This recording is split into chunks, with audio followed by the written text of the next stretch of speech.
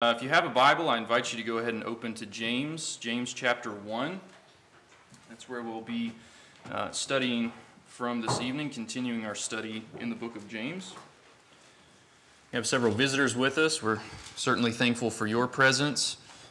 Some that have been out sick amongst this number and happy to see you back with us as well. We've already talked about in some of our lessons, the first two lessons in the study of James, we've observed how we are to endure trials, just generally trials, how we endure those things. And the first thing to notice there is that trials still come as a result of being disciples of Christ. One might expect when we become Christians, when we become a disciple of Christ, that all of our problems go away. We address some of those things. That doesn't happen. We deal with them in a different way now. We reframe the trials. And so what are we to do with them? We are to take joy in our trials because of what those trials are to produce in Christ. They produce patience or endurance. They are to produce perfection, completeness in Christ. And in the midst of all of that, what are we to do? We are to ask for wisdom, asking for wisdom in terms of how we are to deal with the trials. So certainly, as we continue to look at this wisdom, this is our main source of wisdom, isn't it? This is what we are to look to. And we observe that God also gives abundantly. He is a Father, and we'll look at that aspect of Him being a Father this evening as well. But He wants to give. He wants to give good gifts. He gives abundantly and without reproach. And then we finally looked at boasting. Boasting in the right sort of things. The humble in their exaltation, but the rich in their humiliation. We can find good things in the midst of trials, no matter what station in life we may find ourselves in. And then I want to touch upon the last verse that we looked at last time, which is verse 12, which is this idea of looking to a reward. And I hope that may be too small. I wanted to try to get it all on one slide. But again, if you do have a Bible, follow along with the reading here. We're going to pick up in James chapter 1 in verse 12 and read through verse 18. Blessed is the man who endures temptation, for when he has been approved, he will receive the crown of life which the Lord has promised to those who love Him. Let no one say when he is tempted, I am tempted by God. For God cannot be tempted by evil, nor does He Himself tempt anyone. But each one is tempted when he is drawn away by his own desires and enticed. Then, when desire has conceived, it gives birth to sin. And sin, when it is full grown, brings forth death. Do not be deceived, my beloved brethren. Every good gift and every perfect gift is from above and comes down from the Father of lights, with whom there is no variation or shadow of turning. Of His own will He brought us forth by the word of truth, that we might be a kind of first fruits of His creatures. So we already noticed last time, but again I want to look at this. Disciples are to look to the reward, not just a reward, but the reward. That word for temptation we noted last time can also be translated trial. It may be translated that way in the Bible that you're reading from. Mine, it translates in the New King James, temptation. So we noted that James is beginning to use some wordplay here. This is kind of a hinge verse where he's been talking about trials just generally, where a trial can be a temptation can be a trial, but now he's kind of moving into this specific section of talking about temptations properly. And so, with that, we might say even he who perseveres or he who endures under trials and temptations. So it's generic, but this is a quote from Barnes, from one of his commentaries on James. Affliction, persecution, sickness, etc. may be regarded as, in a certain sense, temptations to sin, That is, the question comes before us whether we will adhere to the religion on account of which we are persecuted, or apostatize from it and escape these sufferings. Whether in sickness and losses we will be patient and submissive to that God who lays his hand upon us, or revolt and murmur. And then he goes on, in these respects, in a general sense, all forms of trial may be regarded as temptation. And that's, I believe, the sense of what James is trying to get across. Again, temptations could be trials, trials could be temptations. And as he uses that idea of a trial, the same root word, the verb form of that word, we're going to find in verse 13, which we'll get to here in just a moment. But it says there, let no one when he is tried, let no one when he is tempted, that he is tempted by God. So verse 12 is again, this type of transition as we move forward here. So we notice that the end of our trials ends with a reward. Matthew 12 and verse 13, again, learning from the master teacher, he who endures to the end will be saved. I would also note, in kind of the beginning of this specific discussion on temptation, James begins with the reward.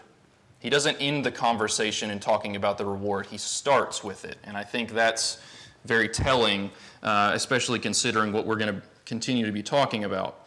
And again, this is a steadfast hope. And so we are not a people that are just aimlessly wandering around throughout this life with no real goal, with no real purpose in mind.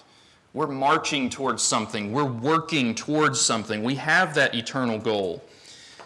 We have that goal to be made in Christ's image here so that we can be in Christ's image beyond this life.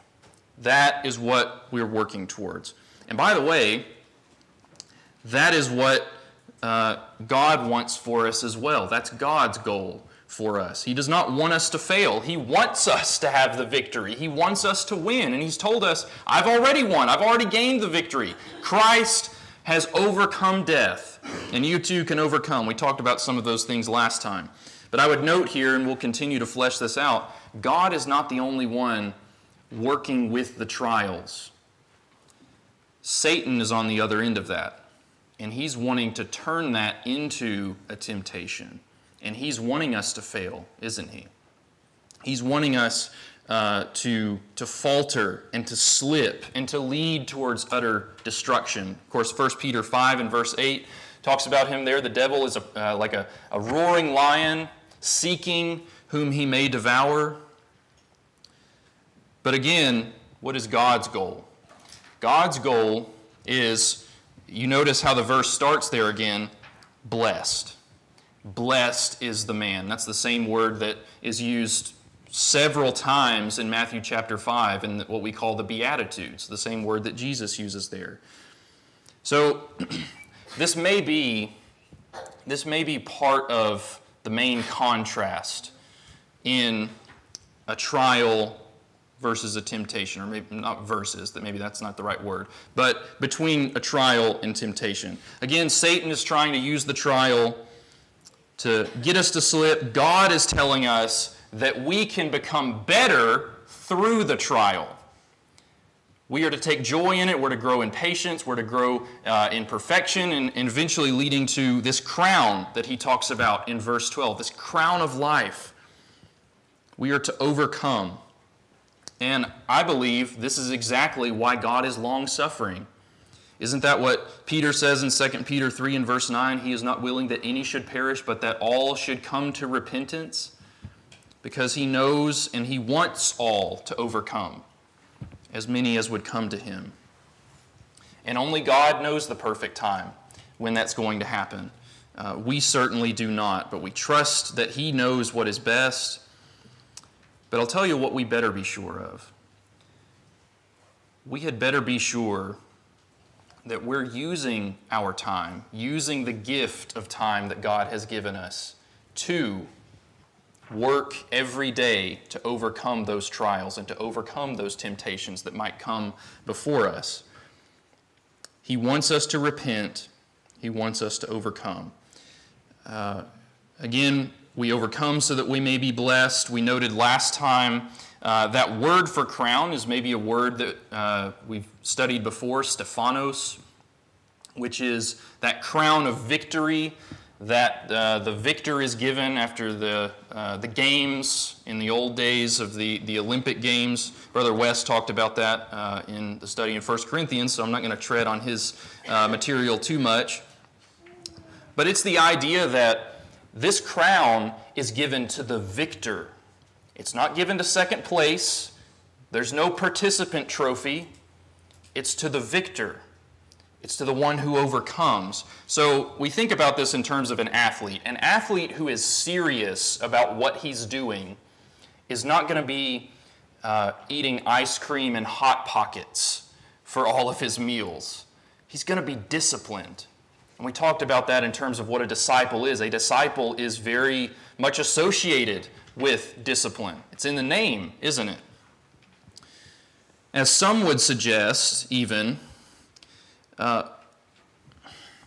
there are not these various levels of heaven and hell where if you do so much, then you'll find yourself in this layer of heaven. If you don't do quite as much as you need to, but you're still kind of a good person, you'll find yourself in not the worst part of hell, but you're kind of in the middle here, whatever it might be. There's two options. There's victory and there's defeat.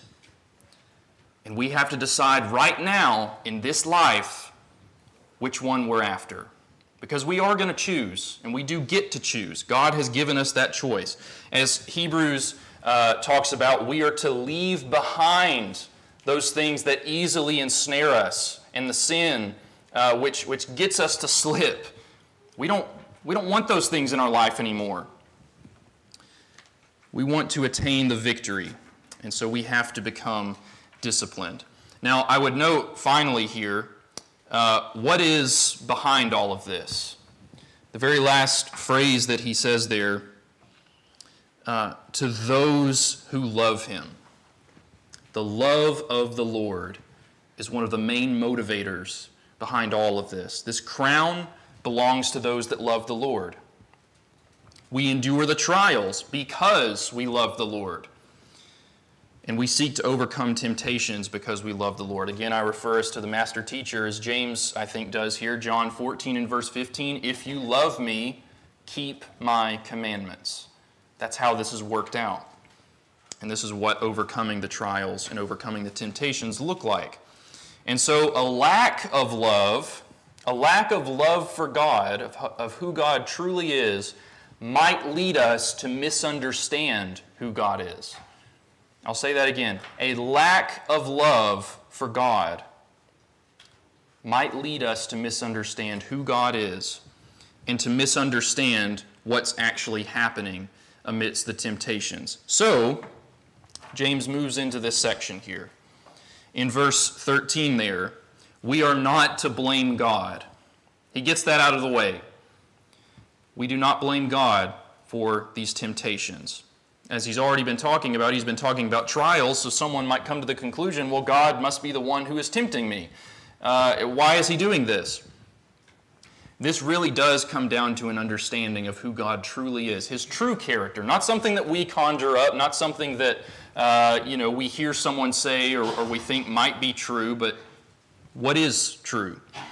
I would note, we noted this last time with some of the language that James lays out for us here. This is again a command and not just a suggestion. He says, let no one. So just as we are to ask for wisdom from God or glory in humiliation or exaltation, we are not to blame God. As we're faced with temptations, another temptation might be to blame God. Why did you allow this to happen? Why are you tempting me, even? God has allowed the devil to work in this world. He's allowed those temptations to come against us. But he's not left us alone in the fight. We need to make no mistake about that. He's given us the tools to overcome those things. Again, talking about the blame game, isn't that exactly, that's going all the way back to the beginning, or nearly the very beginning, isn't it? It's this woman that you gave me. It's the serpent. He's the one that made me do it. When we're not looking at ourselves. And we'll talk about that here in a moment. But coming back to God not leaving this just up to ourselves, we mentioned this last time, 1 Corinthians 10 and verse 13, that God is not going to allow us to be tempted beyond what we are able, but will every time, 100%, provide the way of escape. Every time. Now, we can also see from the language of this passage that we will be tempted. It's going to happen to each and every single one of us. If it's not happened, it will. And so what are you going to do? How are you going to handle it? Again, I would reference us back to verse 5. We're to use wisdom, aren't we? We use that wisdom. But what we do not do is start with the premise of, why did God tempt me? We don't even start there. And we don't start there because it's impossible. It's contradictory. Hebrews chapter 6 and verse 18 tells us that it is impossible for God to lie. So if one place he says that God cannot tempt, but yet he's tempting, well, that's a contradictory or a contradictory statement. That's a lie. Can't be true.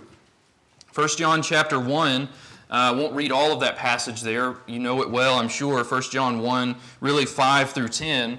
God is light. This is who he is. This is his very nature. God is light, and in him is no darkness at all. And if we practice sin and we say that we're in the light, we are lying. So we are to walk in the light as he is in the light. And again, I would say, God wants us to win. He does not want us to fail. And I believe that may be the very reason that James starts with the promise in this discussion here. God wants us to have this crown. James makes that clear. He cements that in our minds. God wants us to win the victory. And then he leads into this discussion of saying, it's not even on the table that God tempts us, because this is true. This is true. Well, someone's got to be to blame if this happens. It's not God. Who is it? Well, I would say we need to be exactly like how David presents himself or talks about sin. In 2 Samuel chapter 12 and verse 13, when Nathan the prophet confronts him about his sin and it's revealed to him that he's the bad guy of this story that he's been told, David realizes the weight of his sin and he says, I have sinned against the Lord. And we go over to Psalm 51 in that beautiful psalm where David just pours out his heart to the Lord in true confession and true repentance. And he says, against you and you only have I sinned. He takes responsibility for what he's done. Now, maybe someone's temptation might be to say, God let this happen. Maybe they even take it a step further and say, Satan made me do it.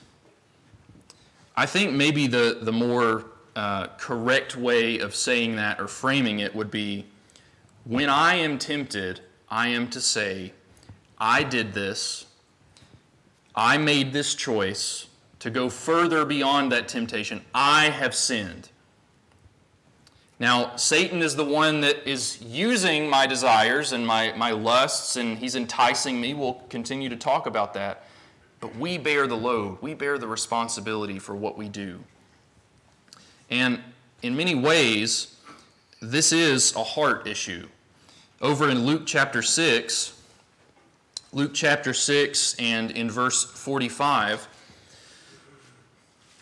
says there, the good person out of the good treasure of his heart produces good, And the evil person, put out of his evil treasure, produces evil. For out of the abundance of the heart, his mouth speaks. A lot talked about the heart here. Whatever is inside of you in your deepest, innermost person is what's going to come out of you. In Matthew chapter 5, we looked at this recently in our auditorium class again, in the Sermon on the Mount. You've heard it said, but I say to you, he talks about anger against a brother. He talks about whoever lusts in their heart, that discussion. And then even earlier in the Beatitudes, blessed are the pure in heart.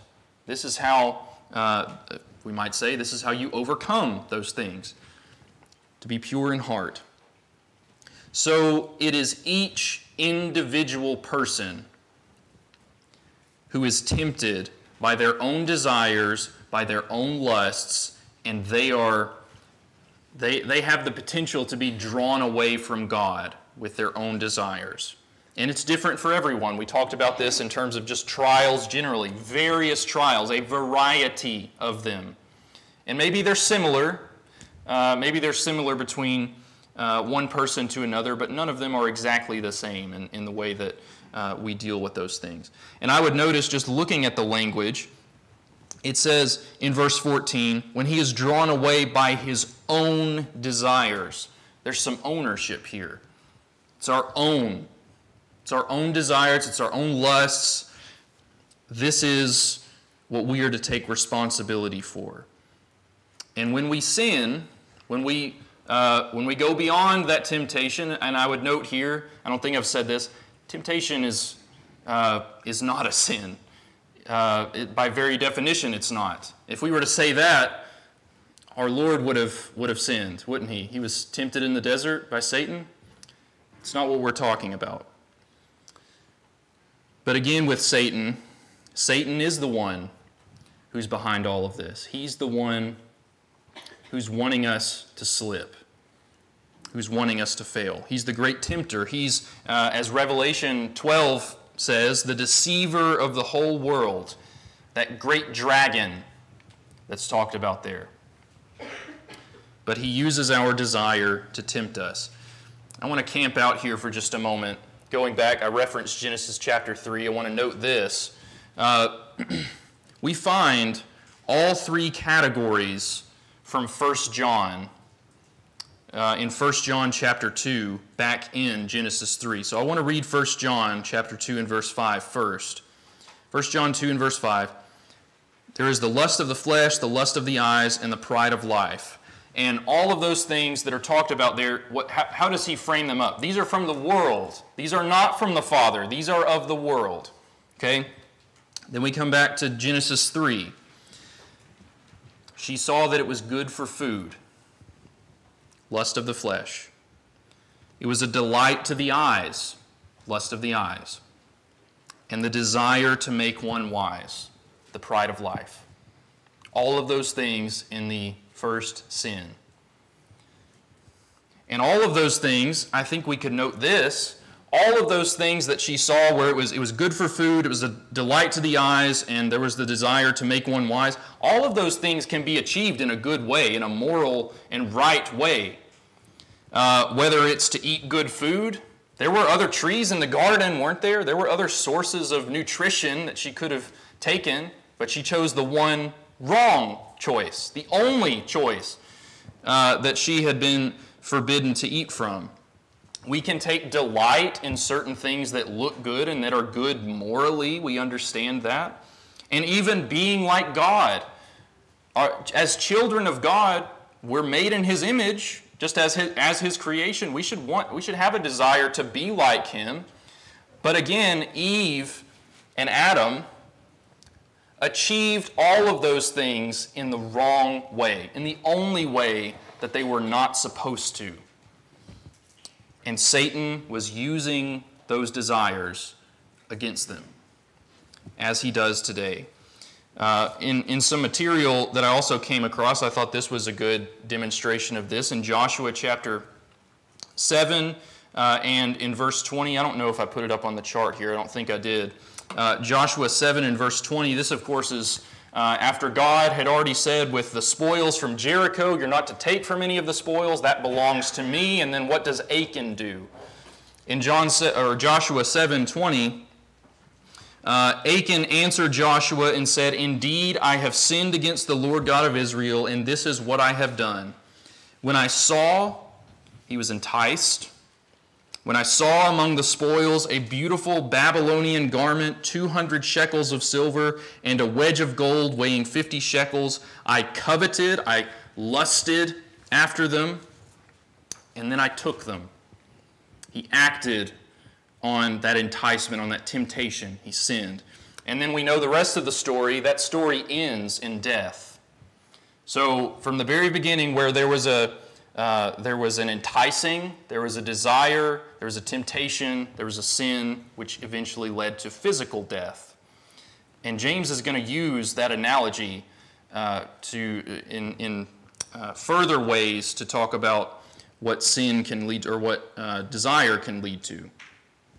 So with that, James has already been using, even at the very beginning of the chapter, or the very beginning of the book rather, a lot of word pictures, not parables per se. I don't think we can quite call them parables, but word pictures. Whether it's someone who's being tossed and driven by the winds of the sea, whether it's a flower being scorched in the heat, even that imagery of one who is double-minded, which literally means of two minds. We can conjure up images in our head of what that would look like.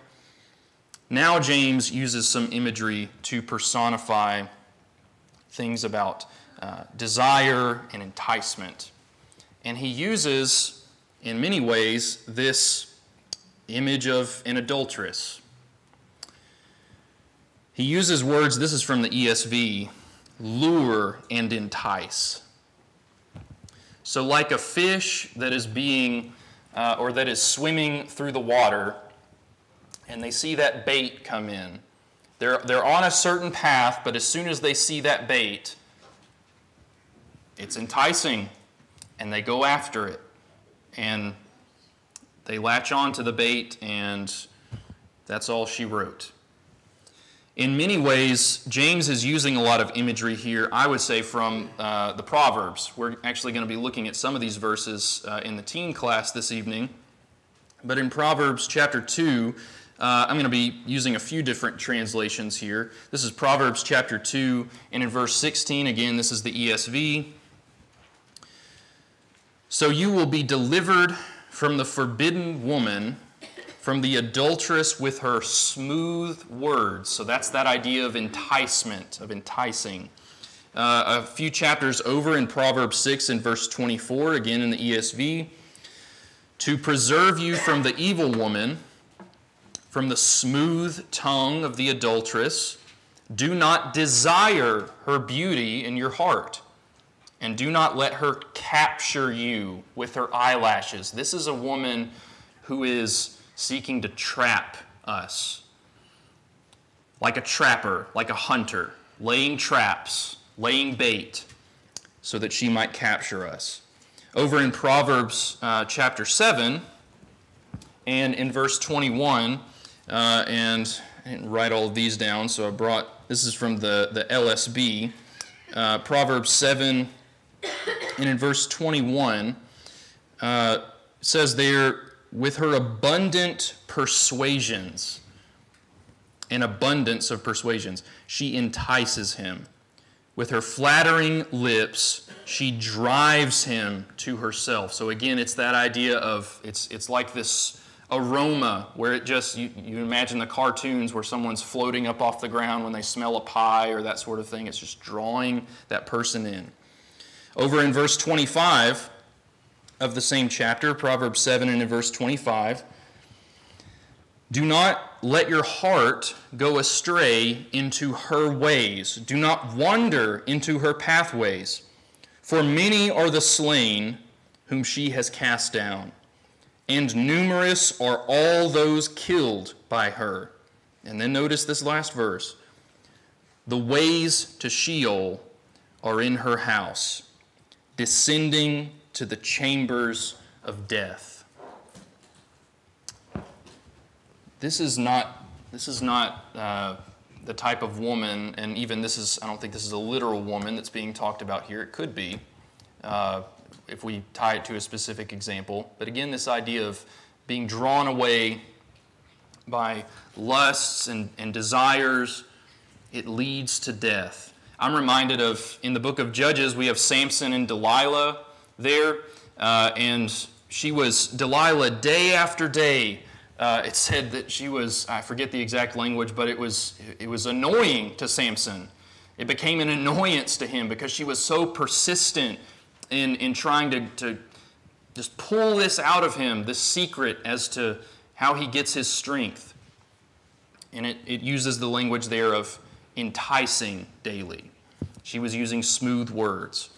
So, with all of that, it's one thing to be presented with a harlot or this adulteress. We can turn them away. We can turn away desire. We can turn away temptation. Again, we've noted temptation's going to come. It's not that it won't ever come, but how do we handle with it? Or how do we handle it? It comes. We can turn it away. But what happens when we take the bait?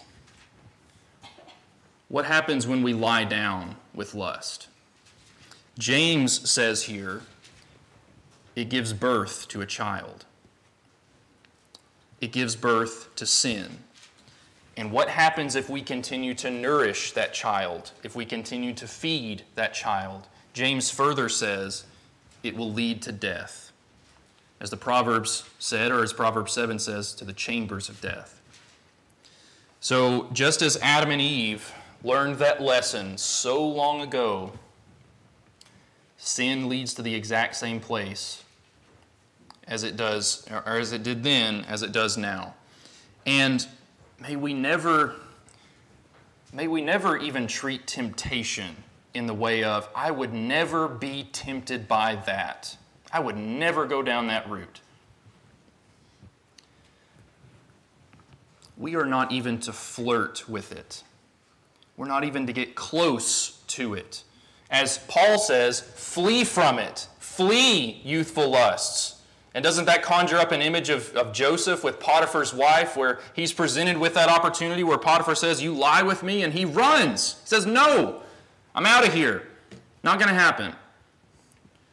It's how we're to treat these things. Satan wants you to die.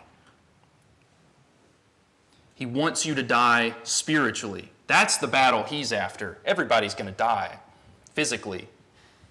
But he wants you to die spiritually. He wants to drag you down to the depths of hell with him. And he'll do anything he can to do it. Romans 6 and verse 23 tells us that the wages of sin is death. But God, again, wants us to live. The rest of that verse, the free gift of God is eternal life in Christ Jesus our Lord. So, we have these strong desires, we have these lusts, we have these temptations. How do we overcome? Well, we are expected to as disciples. So James has already been laying out, this is how you are not to think about God. Here's how you ought to think about temptation, about lust, about sin, and about death. And now he's about to tell us, this is how you ought to be thinking about God. This is how he actually is. This is who he truly is. So first, he says, do not be deceived. This is literally the idea of a wandering from the path, a straying from the right course. So someone who's, again, taken that bait, they've wandered off the path. And I forget where I came across this, and I don't have any reason to believe it's not true. I didn't think to fact check this, but the author said more than 2,500 times there are warnings to Christians about the dangers of apostasy. I don't doubt that. I don't doubt that it's at least a very large volume. Here is maybe one of those areas, but I think maybe it's even a little more specific, and we'll talk about those things. But James he's already told us let no one say. Now he's giving us a warning, and he's appealing to the love that he has for these brethren, this spiritual family. That's what he says there. Do not be deceived, my beloved brethren. And he offers this as something to be wary of. This is a warning that we are to take on each and every single day. A continual guard that we must have against this. This could be a guard against others that teach apostasy, that teach these specific things that James has been talking about being tempted by God. And again, I would offer, if we have a misunderstanding about God, we have a misunderstanding about a few things. We certainly are going to have a misunderstanding about what sin is, aren't we? If we misunderstand who God is, we're certainly going to misunderstand what sin is. We also have to guard against our own thoughts. Do not deceive yourselves, one translation says. Do not deceive yourselves. This is not only a guard against saying God tempts, but also a guard against who would ever think this? Who would ever in their wildest dreams think that God tempts? I certainly would never. I would never go that far. I would hope so, but may we not be so arrogant as to say, I would never. Pride comes before the fall. 1 Corinthians 10 and verse 12, backing up just a verse from that verse we mentioned earlier, let him who thinks he stands take heed lest he fall. And then no temptation has overtaken you such as is common to man. So, in that discussion about God providing the way of escape, that door, do not be deceived even into taking another door. And do not be deceived into thinking that God provides no door. He's the one that tempts. He offers no way out. Is this a tyrant God? No. He is not the source of temptation, but he is rather the source of our salvation, and he is the source of a path away from sin as we are saved through it in Christ Jesus. And so what is God the source of? He is the source of goodness. We've already noted back in verse 5 and even down through there that God is in the business of gift giving, isn't he? He wants to give these things. He gives us wisdom in verse 5. And then, I'll note the first usage of verse 17, every good gift. So that first word for gift, this is actually the idea of the act of giving, the actual act of giving, which is continual. It's continually being given. And then the second usage of it there, every good gift, that's the first, and every perfect gift is from above. So this is a gift which has already been given. It's already been given. In Matthew chapter 7, again, ask and it will be given, seek and you shall find, knock and the door shall be opened to you. And then that discussion about the evil giving good gifts and Heavenly Father giving even better gifts and Him knowing how to give good gifts. And then that idea of a good gift. So this is a continual gift that's being given back in the very beginning of verse 17, but it's also good. So this is a gift that carries with it the idea of it benefiting the recipient. Always benefiting the recipient. Any gift that God gives, every good gift, we benefit from. We are, or it is favorable to us. And then perfect, that perfect gift. This is something that is mature, and it's reached its completeness, its full potential of being perfect. So a complete, a full-grown gift, the very best possible. That should sound like some familiar language we've already read in James, right? Back in verse 4, let patience have its perfect work. So this perfect gift, these perfect gifts, are given to those who have worked towards this perfection. but again, only in Christ. Only through God we can attain these things. Well, with all of that idea, or with all of those ideas, God is giving these gifts, and so he is like a father in many ways, isn't he? I don't know about your own fathers, but there have been times, I'll say this, most of the time my father has given me good gifts.